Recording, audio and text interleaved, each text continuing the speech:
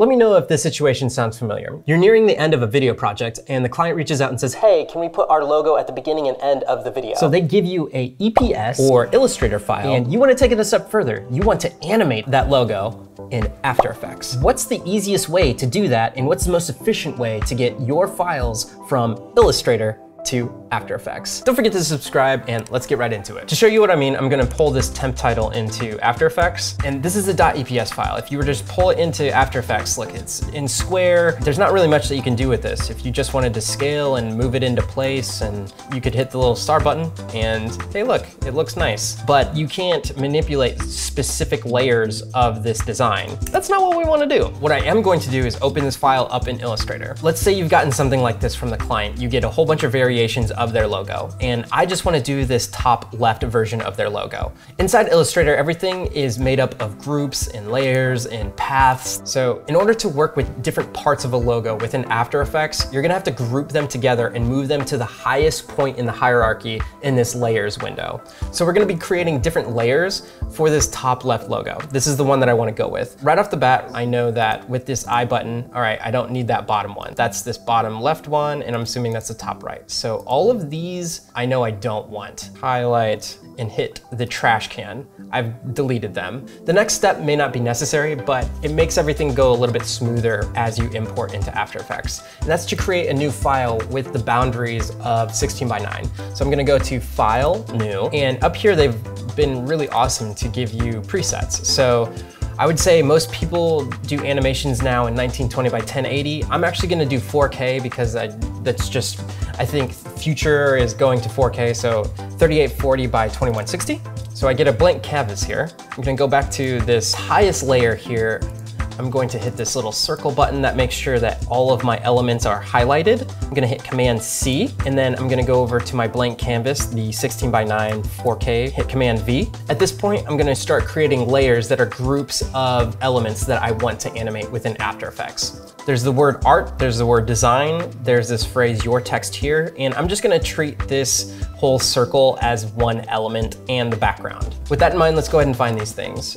It looks like these groups are the different words that I need: art, design, and your text here. For all the words, you can see that each letter gets its own compound path. So I can highlight this group, and I'm gonna go up to these three little bars right here and do collect a new layer. Label this layer your text here, and move that layer up top. Now, that's its own layer. Your text here is its own layer. Now I'm gonna repeat this step for the rest of my elements. I click this little circle right here and I can see that that's just the word design. I can click this right here and do collect a new layer. Move that layer up, double click and hit design. This is the word art. Another way to do this would be to go down to the bottom right here, and this little icon is create new layer.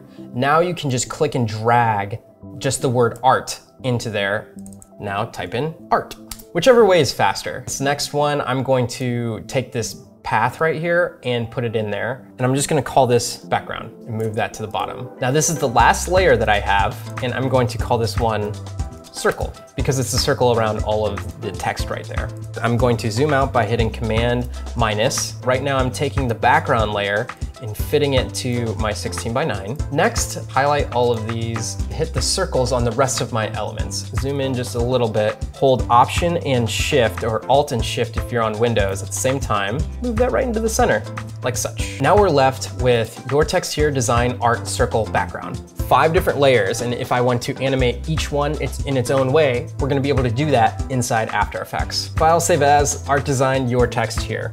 Save it wherever you wanna save it, as an Illustrator file. Now that I'm inside After Effects, and I'm gonna right click inside this part right here, go import, file. And another big key here is you don't want to import it just as footage. You want to import it as retain layer sizes, and I'll show you why right now. So composition, retain layer sizes. Now we have the composition, and if you look right here, you have your text here. If I un-eyeball that, design, art, circle, and background.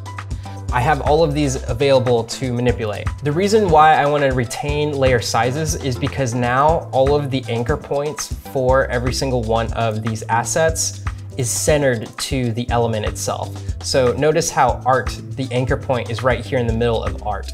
as opposed to if the anchor point was right here in the middle of the frame. It's a lot easier to animate these when your layers within After Effects already have their anchor points centered. So that's why you want to retain layer sizes. If you want to just leave it right here and animate as you would, one thing I would recommend is if you scale anything. So if I were to take this and scale it and make it really big, notice how it's getting really pixelated and not too cool. All you have to do is hit this little sunburst check mark, and that will now rasterize all of your files. So it will keep everything really crisp, whether you blow it up really huge or make it really small. That is the key to Illustrator or these .eps files, is that it retains the resolution no matter how big you make the file. But let's say you want to take this a step further and turn these into shape layers because you really know how to manipulate shapes within After Effects. If you hold Shift, highlight everything, right click, go to create shapes from vector layer.